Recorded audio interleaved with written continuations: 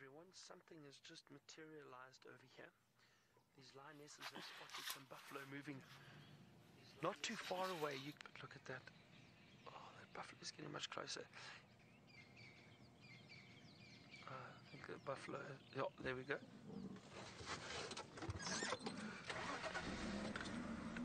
The elephant are trumpeting. There we go. Oh wow, look at this.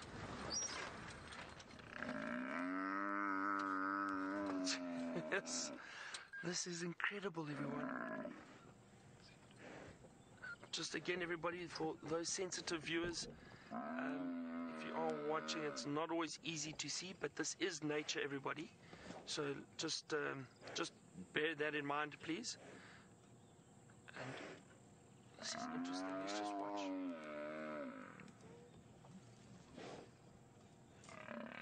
And there's some elephant coming into the area now too. Let's see what happens. Wow, this is... Oh.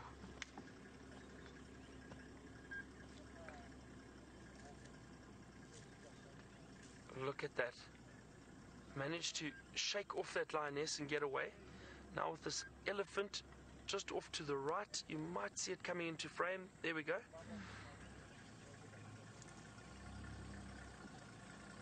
Now you see the lionesses moving off very quickly. Wow. Look at that. Isn't that incredible? Buffalo managed to get away and the elephants chased the lions off. You see, lions do not really like big elephant. I'm just going to watch what this elephant does. No, easy. I'm not going to move. She's just chasing that other lioness. Don't charge us. Hey, don't worry. See, I don't want to move. No. Hang on.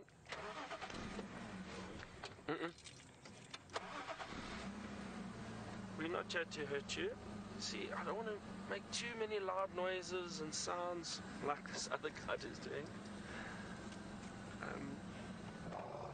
See, they're a little bit upset with these lions around. This is just a young elephant there.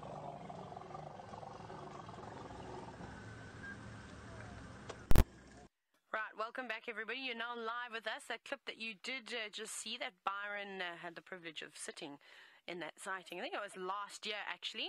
I remember I was still working at that time. I don't know what I had. I don't think I'd had something as exciting as that. But that was just a catch-up clip.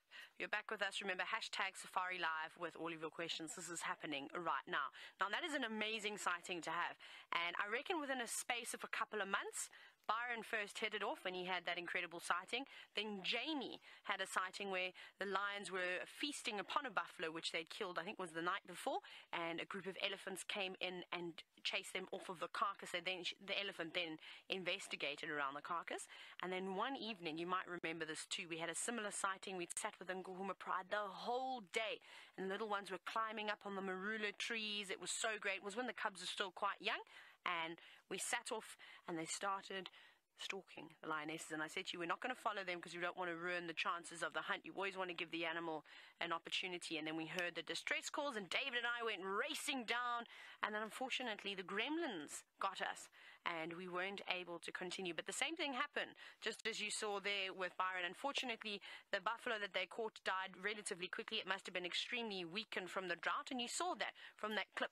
You could see a lot of ribs. You could start to see the spine and all the vertebrae. So it just shows you how these animals unfortunately suffered during the drought. The predators, however, seem to thrive until the white mussel disease came about, but we'll talk about that a little bit later. What I do want to focus on, of course, is that when something is being attacked by a predator, even if it's a fight amongst the same species, they make a lot of noise, they're in distress. Wasn't it incredible how we always say about the animals are always speaking the same language? Now, as that young buffalo bull was distressing and saying, help, help, probably calling other buffalo, the elephants heard that call and they came charging in and said, right, we're not putting up with this. And I don't know if you noticed right at the end that one of the lions is actually just hiding away in the bushes, just standing absolutely still. Now, it's not often that we see lions sort of performing the freeze technique, which was one of the 3 very basic strategies that animals will use to try and evade predation. And it was very, very interesting to observe something like that. Just sitting there waiting, elephant completely forgot where the lion was distracted by all the vehicles moving around. What a great sighting, and handled so well by Byron too. And I'm sure he probably still tells his story, or that particular sighting, to all his other guests that he's fortunate of taking out on safari. Now, one thing that to me was pretty incredible was, did you see Amber Eyes? Did you see how she took charge in that entire sighting? How she got up, she made the first run at that buffalo, that young bull, and then pounced on its back and then held on for dear life. And it's very, very important. That's very, very risky, and it's very dangerous for a lioness to do that, because if it was a fit, healthy buffalo bull, things could have gone wrong.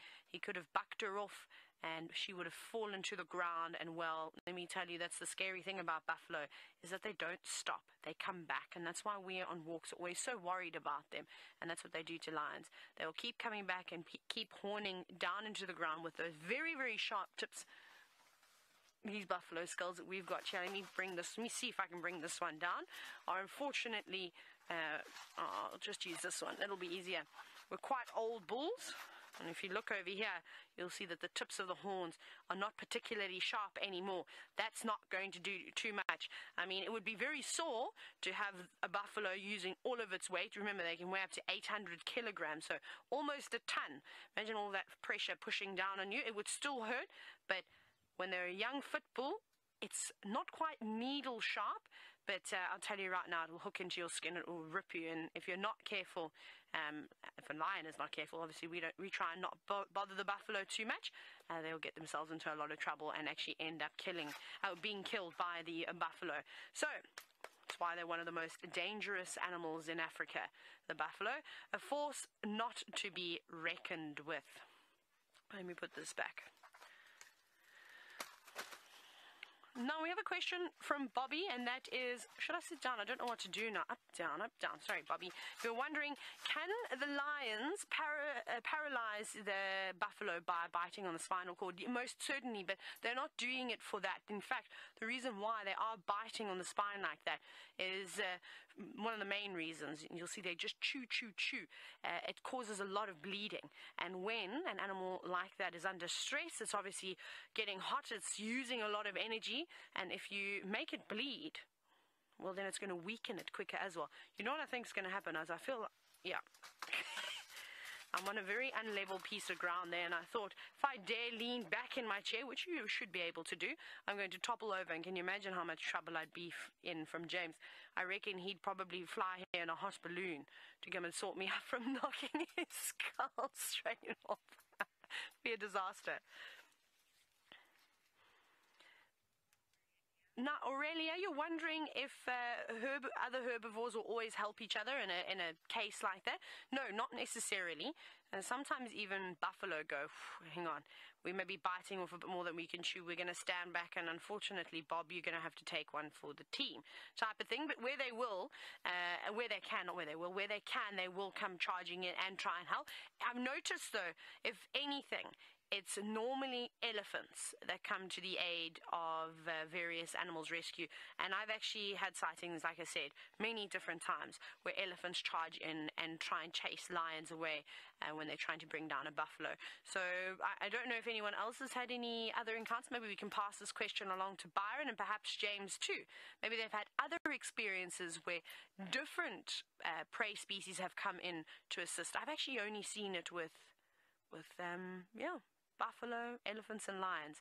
I can't say that I've seen any encounters. Of course, there's the famous encounter of the Kruger sighting, where it was buffalo versus crocodile versus lions versus buffalo again, and eventually that little calf got away. I mean, that's just an amazing sighting to have the apex predator in Africa, which is the crocodile. Not only does it go after every single animal species, it doesn't discriminate from herbivore to predator. They'll eat it, but they also consider us as humans as food. Them and the polar bears, got to watch out for them.